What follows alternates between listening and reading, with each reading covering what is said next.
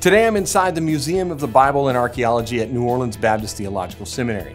The museum features several archaeological treasures, including ancient Hebrew scrolls of the Old Testament, replicas and images of papyrus manuscripts of the New Testament, facsimiles of major Greek manuscripts of the New Testament, Latin manuscripts of the Bible, a leaf from a real Gutenberg Bible from the 15th century, a large collection of English Bibles from the Tyndale onward, including a second edition KJV from 1617, and archaeological artifacts from Israel.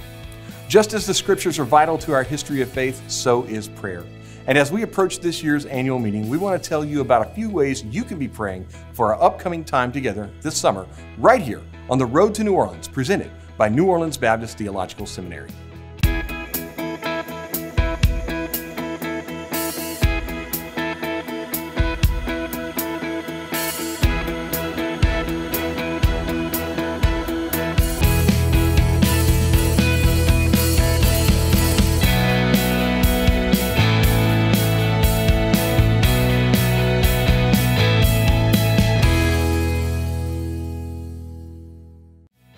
Thanks for joining us again this week on the Road to New Orleans, presented by New Orleans Baptist Theological Seminary.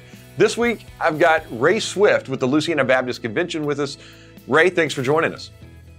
You bet, Jonathan. So glad to be here. And today we're going to be talking about prayer. You're kind of the point guy for the prayer room and prayer at the annual meeting. So let's talk about the need for prayer for the annual meeting and how people can pray leading up to the gathering. Absolutely.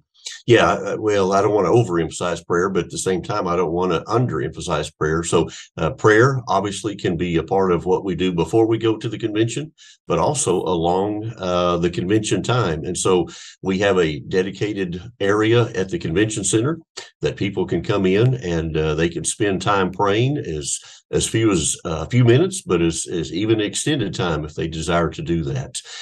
So I'm taking our president's theme of serving the Lord and serving others and going to parallel that with John chapter 17, where we begin praying for ourselves, we pray for others, and then ultimately we pray for our Southern Baptist Convention.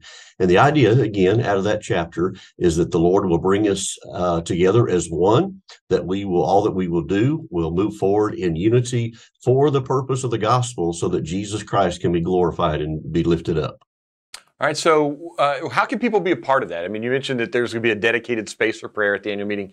I guess, obviously, they can go online and sign up in the volunteer space at sbcannualmeeting.net/volunteer and just sign up to be part of the prayer room, right? Exactly. And they would be able to go on there, sign up, put their name, and just they can choose. And especially I would ask them to choose to be a part of the prayer room. And then I'll receive that information and then move forward to schedule them for a time. So we're looking from Sunday, Monday, Tuesday, and Wednesday to staff the prayer room for all those days. Yeah, and they don't have to be in there the whole time. You can, like you said, I mean, you can do just an hour or 30 minutes or whatever it may be, whatever time that you can give toward prayer at the annual meeting. What are a couple things that people can pray for maybe leading up to the meeting, Ray? Absolutely. Well, we certainly want to pray for safety as people begin to travel into the convention. Obviously, people will be driving, people will be flying. And then when we also want to be praying for our speakers, that God will just anoint them, that they will be able to share God's word that we need for that time. We also want to be praying for the opportunity to advance the gospel. Again, this also takes place before the convention, but also during the time. And all through the reports, everything that will be done in the business session, Jonathan, I'm just really praying that we'll be unified, we'll be as one, and that as reports are shared and updates are given throughout the convention, that people will just be in a hearty agreement and just amen, and we'll continue to move forward in the work that God's called us to do through the convention.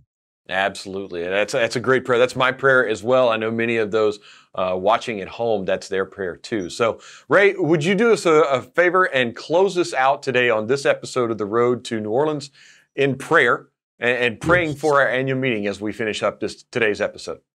Absolutely. Be glad to do that. Our Father, we do bow before you this day, and Lord, we're grateful and we're blessed for this avenue of prayer. We're thankful for the reminder that you're always listening to the prayers of your children. And so, Lord, as we have been and we will continue to pray for the 2023 Southern Baptist Convention, Lord, we ask for safety and for people as they begin to make reservations and coordinate all the things that will be involved with that. Lord, I pray for every committee. I pray for every individual. I pray for every report. Lord, I pray for all the information that will be shared there at the convention, that God, as we read in John chapter 17, that indeed we will be unified. Lord, we would draw together as one and for the purpose of advancing the gospel of Jesus Christ. Lord, I pray above all that those in New Orleans, but across the world, will see us as one, will see us as glorifying our Heavenly Father. And Lord, we pray this prayer in the powerful, in the believing, and the saving name of our Savior, Jesus Christ. Amen. Amen. Thank you, Ray. Thanks for being with us today. And thank you for watching this episode of The Road to New Orleans, presented by New Orleans Baptist Theological Seminary.